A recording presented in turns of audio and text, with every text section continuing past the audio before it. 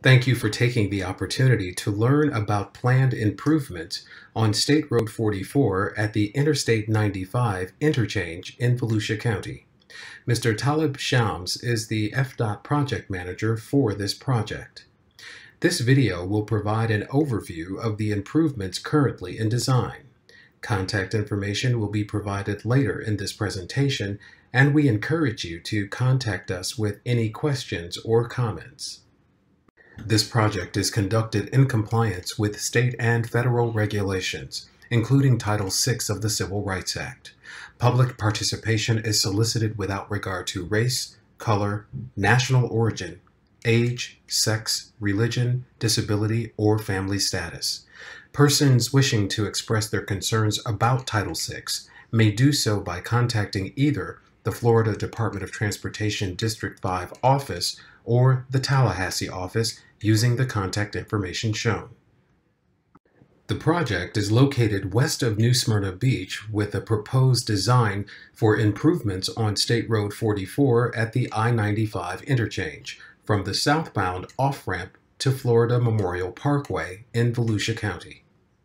The purpose of this project is to improve safety and operations within the interchange. The proposed design will provide additional space for vehicles to merge when entering or exiting the interstate by adding an eastbound auxiliary lane through the interchange, adding a westbound deceleration lane for the I-95 northbound on-ramp to help maintain traffic flow, and adding a second left turn lane from the northbound I-95 exit ramp to westbound State Road 44. The existing State Road 44 typical section includes two 12-foot wide travel lanes in each direction with a 5-foot wide paved shoulder on each side that serves as a bike lane. Westbound State Road 44 will be modified to provide a longer 12-foot wide deceleration lane to the I-95 northbound on-ramp with a 5-foot wide paved shoulder. Eastbound State Road 44 will be modified to provide a 12-foot wide eastbound auxiliary lane extending from the I-95 southbound loop ramp exit and a 5-foot wide paved shoulder. 5-foot wide bike lanes will continue through the interchange on both sides of the roadway. The existing northbound I-95 exit ramp starts as one 15-foot wide travel lane with 4-foot wide paved shoulders on each side. The northbound I-95 exit ramp will be modified to provide a second 12-foot wide left turn lane onto westbound State Road 44 with a 4-foot wide paved shoulder.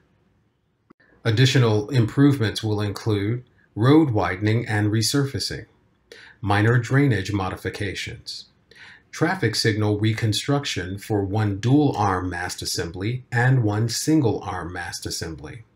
As part of a statewide effort to reduce wrong-way driver incidents, the project will include additional wrong-way signs and detection systems.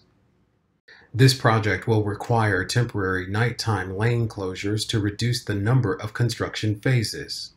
Nighttime detours for ramp closures will be designed to conduct testing of wrong-way signs and detection systems. Vibration during construction will be minimized as much as possible. Posted speeds will remain the same during construction as they are currently.